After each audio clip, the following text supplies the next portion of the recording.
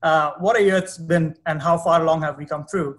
What have your feelings been about the year, and any sort of fun stories for you to share with us? Oh yeah, certainly. It has been at least for folks like me who are empty nesters, it has been a blessing. The family is here now. At least I get to spend more time with my kids. But there is a funny story about streaming that comes to mind. Back in my techie days, I had this massive collection of my favorite CDs and audio cassettes in my personal library. So, in one of those Thanksgiving deals, I got a 2 terabyte external drive, got super excited. I got my own personal cluster in my house. I got all my media converted into MP3 files. I set up a local storage server. On that cluster, I had high availability, so it keeps running all the time. I was so proud of myself. And I said, okay, I'm going to take the next step now and take all my video cassettes and my DVDs and see if I can create a video streaming server. Well, I made a big announcement. Demo day arrived. My wife and daughters, they sat back and they were ready to enjoy the collection. Right when I click on my first video, my program ran out of memory and the movie kept buffering. Now the screen was frozen with my 2-year-old unable to reach that ice cream bar, which is just 2 inches away from her. And that screen is what my family gives me a hard time about all the time. When they say, oh, you and streaming, please don't create that ice cream scene for us. So that's my personal story for you. That is amazing. And now you're having ice cream in a whole different way with a really fun binging experience. Absolutely, absolutely. It's a wonderful time right now to this is the golden time for streaming, and the kind of content that is available nowadays, it's unbelievable. So we have come a long way from those early days of homegrown streaming solutions. So that takes us to today's topic, which is media management in a streaming world. And we consume all kinds of music and video via streaming.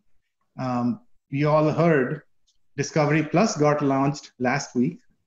And HBO Max came out with this big announcement about streaming all of their new movies on that platform, a big, big decision. So there are all kinds of headlines that are popping up all the time. I still remember it was probably in January, I attended Bob Iger's event in New York City, and he was just about to launch his Disney Plus streaming channel, and he was also launching his book. And it was only a matter of time. What a stupendous success it has been. I mean, 62 million plus subscribers in a span of months. And we are seeing this war of streaming has just begun.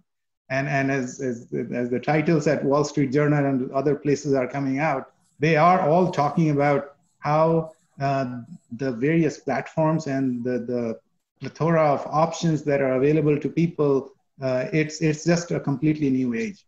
And what this means is that there are important trends that are emerging out of it. And maybe, Mitesh, you can tell us about what are some of those trends that you are seeing. Absolutely. Thank you, Brajesh. That's a great start. And, so with this, all these sort of momentum happening in the COVID world, what we have seen is that trends that were already in place have been accelerated faster than anybody could have ever imagined. Starting with, the amount of content that is being consumed, 1.4 billion hours per month, which is just staggering. The amount of time that we're all spending at home consuming content on our favorite devices. And it's been not just the TV space, but really a series of devices on a series of platforms. To put this number in perspective, last year, we were at about 1.2 billion. So that's 200 million incremental viewing hours per month on OTT alone. That is just staggering. Next, when we look at what has happened in the space, is we have pulled the demand up front by almost 3 years. The things that we saw in terms of consumption that would have happened sometime around 2023, 24 have happened now in 2020. So a tremendous amount of subscribers have jumped the streaming bandwagon, and a lot of that demand has been pulled up front. And when we think of its implications, which we'll get to on a later slide, it's really staggering where all these players now have to catch up to this reality. And we'll dig deeper into that, but something to think about here. Next is when we think of revenue growth, where last year we were at about 83 billion. we've grown from 83 to 100 billion in just a year's time. And this number is global. It's representing your advertising model as well as the pure play subscription models. So it's amazing to see how much all that momentum has grown across categories, whether you're dependent on subscriber growth or advertising growth, it's really shown across in the numbers here. So, with that sort of look at what we have done so far in 2020, where do we go now next becomes a really important thing to focus on as well. So next, when we think of where that sort of demand has been pulled ahead and what will that sort of curve look like for the future of this platform, one is, as you see, in 2020, we were originally expecting only 192.7 million subscribers in US, but instead we now have 207.5 million. This again, far exceeds even what we thought we would achieve in 2023. A lot of that demand upfront with that big spike. And then when we think of what is its implications on not only the US market, but global market, where in the US market, because that demand has been pulled up front, you see the sort of curve more or less gets flattened, which means that US as a market is getting pretty mature. And what would happen is it will become a winner takes all space where maybe 3 or 4 players dominate. And we're already seeing some of those beginning to dominate. The rest of the players, the sort of long tail of players, will need to either get consolidated or partner with the bigger players to reach that sort of mass scale. So that is in the US market. We're already beginning to see a big pull up front along with the maturity for the years ahead. And if we look at it from a global standpoint, as the US market is getting mature, a lot of the high momentum growth for the years ahead will come from emerging markets. So that's will be something to think about as our companies and the media players are thinking of what will be the strategy for the years ahead and how do you actually deliver best-in-class experiences.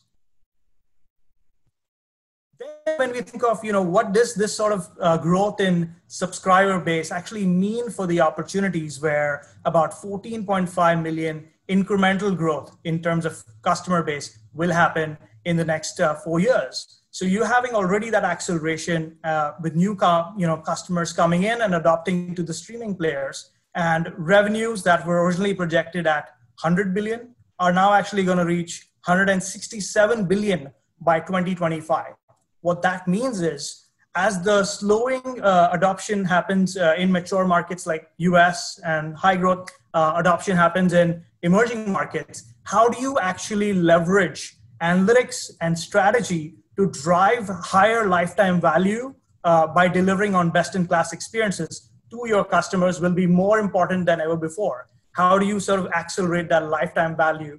Extremely important point, something to think about. This will also have implications on your business model. Do you push harder on subscription growth or advertising growth, or do you play both in parallel? Something to think about for all the listeners out there. What it also means is, as these revenue growth is happening and the markets are getting more mature, most of the customers that are coming on board are very different breed. These are not your early adopters. These are really the ones who will stick around if they feel that they're getting their money's worth. So most of the customers who are signing up now in 2020 and onward will likely be ones that actually stick around and drive long-term growth for your companies with a 92% retention rate. So, with all that said, Brajesh, what do you feel are the implications of this for the media players out there? Yeah, thank you, Mitesh. I think these are very important trends that you've pointed out, and they also represent significant opportunities. We, as most of you probably are aware, Genpact works very closely with clients in the media and entertainment industry. And based on all the conversations we have been having, we are seeing there are tremendous opportunities, but the way each company is going about it, or the newcomers are trying to go into it, it's quite different dependent on how they see the problem. But in order to take advantage of this, they have to look at the overall picture holistically. And at the core of it is data. It is a foundational element. And they need to figure out, do they have the right ecosystem with respect to data in place or not? And if they have data ecosystem, do they have IP management and monetization solutions that can be deployed easily within the existing tech landscape? Do they have years of technology debt accumulated, which will get in the way and create massive bottlenecks? And have they finally become aware of the issues around trust and safety? Or are they keeping that on the side thinking, oh, it will just take care of itself? No, those are important areas. And this is particularly relevant to scenarios when the content carried, it touches different geographies. And of course, it becomes a huge focus area if you're dealing with user-generated content. These are all various things in which our folks at Genpact and my entire team has been working very closely with clients all over the world. So let me pause here and tell you, before we talk about the various ecosystems that are relevant, what are the streaming business models? That's where it all starts. And there are primarily three scenarios. And folks who have spent a lifetime in the media world, they know exactly what these are, but I'm just to level set everyone's understanding. Number one is the advertiser supported. Second is premium subscription based. And the third is transactional one-off payment based model. So when it comes to video, we call them as AVOD, SVOD, or TVOD. Those are the acronyms that most of the folks in the industry are very familiar with. So if you look at from a choice between these business models, the advantage with the ad-based model is that it's easy to get new subscribers. Say, for example, YouTube or Pandora, when they started, customers get hooked on easily, and you could open the path to premium if you have decent amount of content. But the downside of this model is that you don't make a lot of money, and the initial customers might get turned off with the ads. Plus, you can't get many advertisers until you reach a certain level of subscription. Next, if you look at the subscription-based premium model, your consumers love it because they enjoy all kinds of content, and for you as a provider, you have a relatively predictable revenue stream. So this is the model that is gaining a lot of popularity, as we know, with Netflix and Spotify. But the downside is that it takes time to build a loyal set of subscribers. Disputes could mean you lose audience. For instance, when Disney took off its content from Netflix, well, you know what happened to those consumers.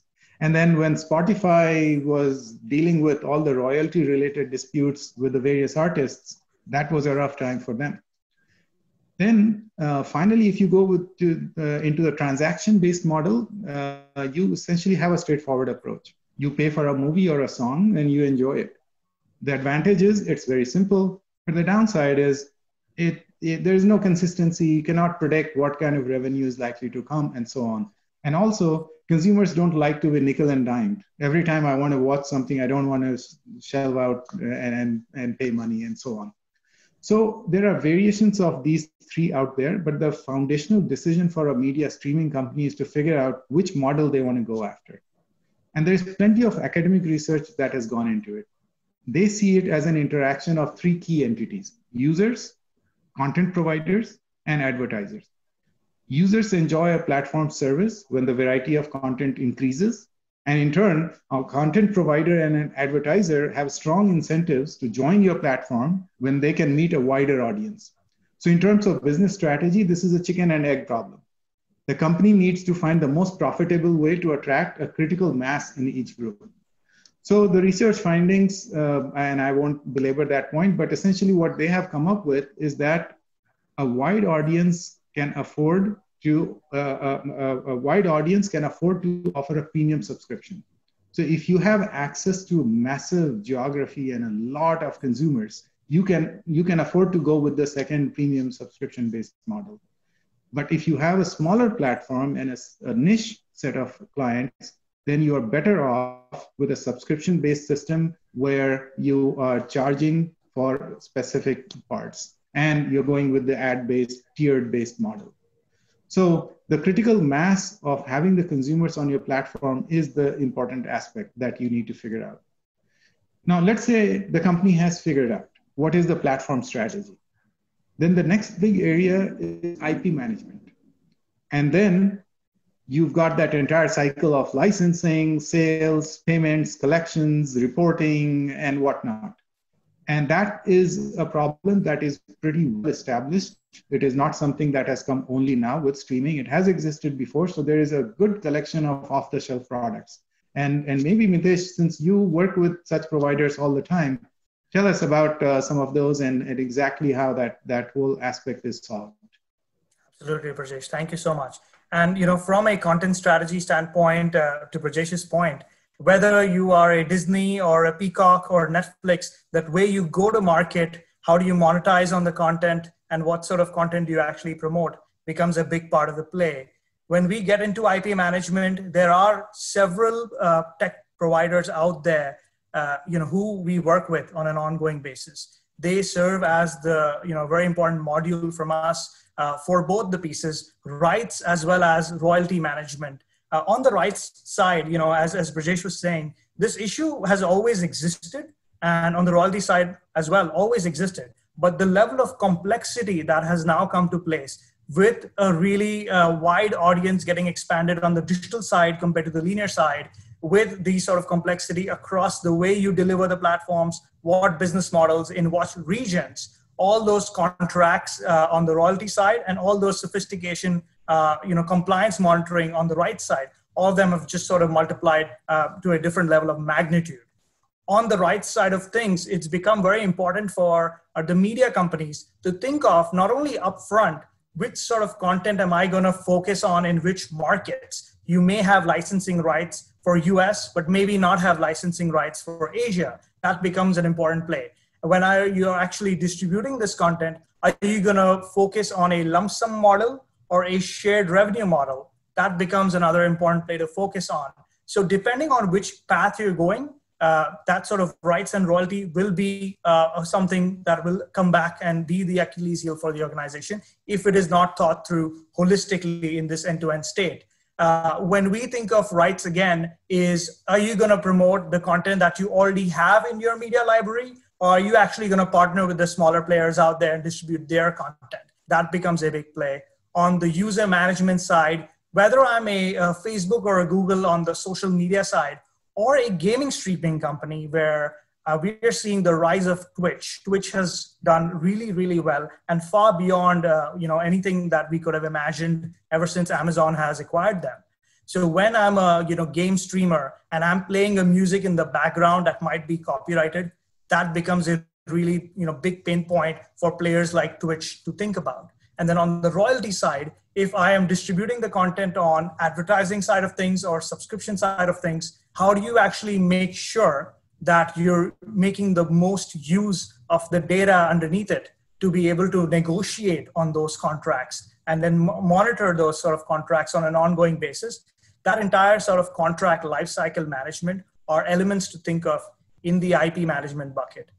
When we think of those sort of royalty management pieces, it fits really well into the finance operations elements, because you may have been sitting on a massive asset library. Now, how do you figure out what sort of asset library to monetize in different platforms, in different regions? That sort of decision-making becomes a big part in the finance operations.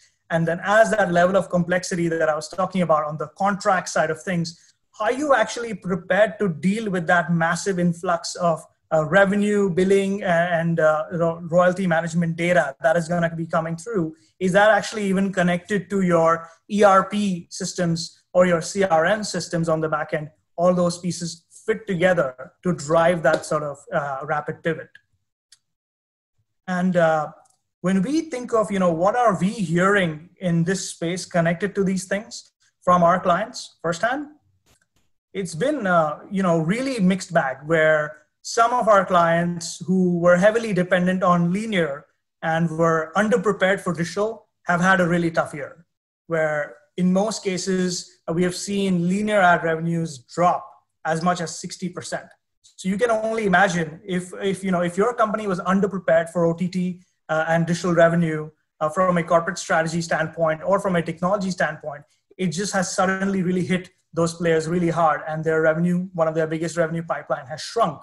And on the flip side, where even if you want to drive digital growth, in almost all cases, most of the traditional players did not have a unified view of their customer. So if I'm on media side of things, getting some of the data on linear, some of the data on digital, and then maybe I would have some ancillary services around parks or entertainment centers, movie theaters. How do you actually connect all those data sets to figure out, what type of content does, Mitesh and Brajesh actually consume? What are their sort of consumer sort of behavior patterns when they're consuming this content? Are there particular genres that they think really heavily about? Are there more, sort of prone to subscribe versus go on the freemium model with sort of advertising-based revenues? All those decisions that you need to make in real time almost to drive personalized decisions to drive your revenue is something that most players were just underprepared for. And almost always that unified view of the customer becomes the most important priority for our clients. Third is the flip side of the first point where some of the players actually did have a streaming strategy in place. But because we have pulled up front the demand 3-4 years ahead of the curve, they were just underprepared for this sudden massive surge in growth in customer base. So when you have this massive growth in customer base, how do you make sure your systems don't fall apart? How do you make sure that that trust and safety, which Brajesh was saying, is just such an important, underrated thing that almost most of the players just haven't thought through, where if you're going to see this massive flow in consumption or massive flow in user-generated content, can your systems actually handle that from a cybersecurity standpoint, from a risk monitoring standpoint, from a content moderation and community moderation standpoint? All those pieces become a very important play, and is the underlying data and technology ecosystem able to handle all these things? All these pieces come together. And so Brajesh, as I've spoken about, what we're hearing from the clients, what would a winning strategy look like to execute this? Yes, very important points, Mitesh. I think you touched upon those there. And given our DNA, look, Genpact is a professional services firm. We came out of GE, and Lean Six Sigma is in our DNA. So for us, any winning strategy has to start out by looking at the process aspect of it. And so when we talk about it, we start out from the finance operations. That's where a lot of the planning and future goals that are set up, those have to be looked at. And this means for, let's say, the FP&A function, a completely new set of metrics. Churn, number of subscribers, long-term value, by region, by subscriber type, and so on. The type of talent that you require, completely different.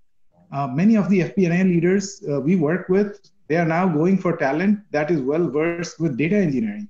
Can you imagine finance folks going after hardcore Python developers so that they can extract real-time data and build dashboards for decision-making and so on? It's phenomenal, the kind of transformation that is happening. But that's a winning strategy on the finance operations side. Then it extends to the contract lifecycle management, the entire story, Mitesh, you talked about. And then on the other hand, you've got the controllership function that has to adapt itself. Closing the books is a completely different affair in this digital world. Then you've got the entire power of data. Mitesh talked about unified views of clients. It's a single identity of your client that has to be sitting in your platform. You have to know whether they are watching a movie, listening to music, visiting a theme park, purchasing merchandise, shopping, browsing, in essence, connecting with your organization in any shape or form. This is where your clients can be seen as a single unified entity in the platform that you build. And there are, again, off-the-shelf solutions for customer data platform that allows you to do that. The key is to recognize that integration is important and completeness is very critical. And that means you have to modernize all your workflows. Otherwise, you will miss out on the power of digitization. Your data will not be complete. Third is the content monetization, royalty management space. Mitesh already touched upon that. Fourth is the trust and safety part. Now, this is super critical on two fronts. One is if you have a platform that has user-generated content, your entire trust and safety strategy has to incorporate both machine learning and human intelligence-based content moderation. It needs to achieve extremely high accuracy. One failure is too many, and there are sometimes lives at stake. So on the other hand, you've got professionally produced content And there you have the increasing need to handle sensitivities that are regional or even local. And these sensitivities are changing so dynamically. What was acceptable as a joke even 10 years ago is no longer acceptable. And your content must have all of the meta tags associated with that. On the other hand, you have the entire field of content protection. So watermarking your content and other solutions that we are hearing about at this event and some of the speakers are going to talk about. And finally, it is all about customer experience. You bring everything together in terms of individual personas and catering to their individual needs by bringing as much personalization as they would permit. And that, in a nutshell, is what we call a winning strategy for media management.